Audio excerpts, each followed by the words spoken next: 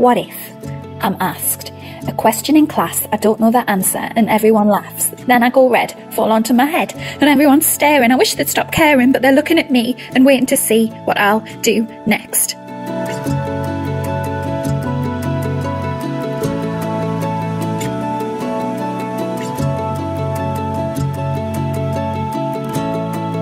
What on earth are you? You're about to embark on an important adventure, aren't you? You didn't answer me. What are you? I'm your niggling voice. Huh? So, your adventure, it's often something set up by someone to help you find yourself, blah, blah, blah. Your niggling voice must always come with you to test your decision-making skills. Oh, what on earth are you rabbiting on about?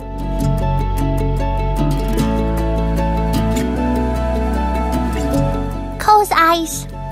What Melva feels? Well, my shoulders are all scrunched up, and my heart's racing fast.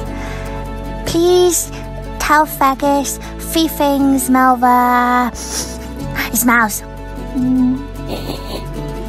The snow, a mountain goaty type smell, and Grandpa's eggy rucksack. Now big breath and unscrunch. Better? If you don't have one single worrit, you mustn't care about a thing. You mustn't love anyone or anything enough to have worrits about them. You must be so lonely. I have friends. Lots of them. And friends aren't so scary after all. And you know how I know this? Because they have helped me fight so far. And it feels better fighting worrits with the help of others. I don't have to fight you alone. Well done, champs. That's a great start. Before I can announce myself as an impressed man, I'm going to have a look through your answers and come back to you with some further training tasks. I'll be back in touch again soon. Over and out. Grandpa Pebble, the Mount Scratchical Rescue Team. All right, soup slurpers. I hope my grandpa hasn't been boring the pants off you.